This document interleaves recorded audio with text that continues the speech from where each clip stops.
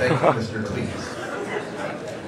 Agriculture is a $52 billion business. It employs some 752,000 people, and yet for some reason the provincial government is ignoring agriculture. And I have to admit, successive governments have done so.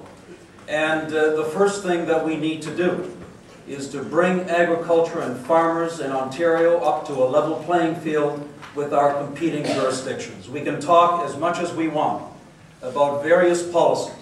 If we do not recognize that the reason that our agricultural industry is dying is because they cannot compete with Quebec and Alberta and neighboring U.S. states where, in fact, the governments of those jurisdictions are providing supports for the agricultural industry, that we don't.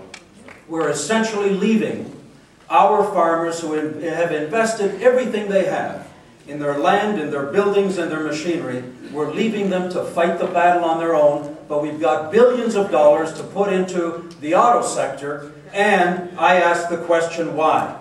I say to you, the first thing we have to do is ensure that our agricultural industry has the same level of support as our competing jurisdictions. And then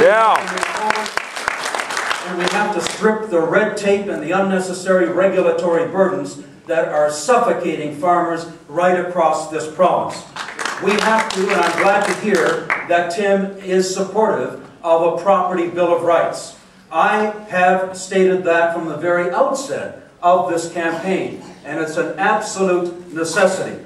And then we have to ensure that there is no such thing anymore in this province as expropriation without fair compensation, and taking farmers' lands out of production for whatever reason without giving them any compensation. We need a true agricultural commitment on the part of this government, and I will do that. Thank you. All right, Brian.